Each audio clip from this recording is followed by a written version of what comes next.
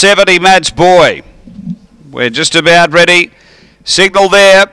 Right to run. Race 5 here at Strathalbyn. They're ready to go.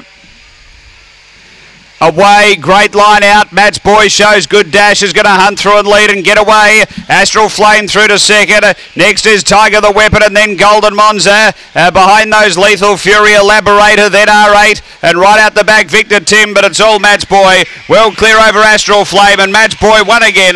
Match Boy beats Astral Flame. Third's tight. Lethal Fury is in a photo here with Tiger the Weapon, then Golden Monza. R8 from Elaborator and Victor Tim back at the tail. The run here good. It's around 18 and 20.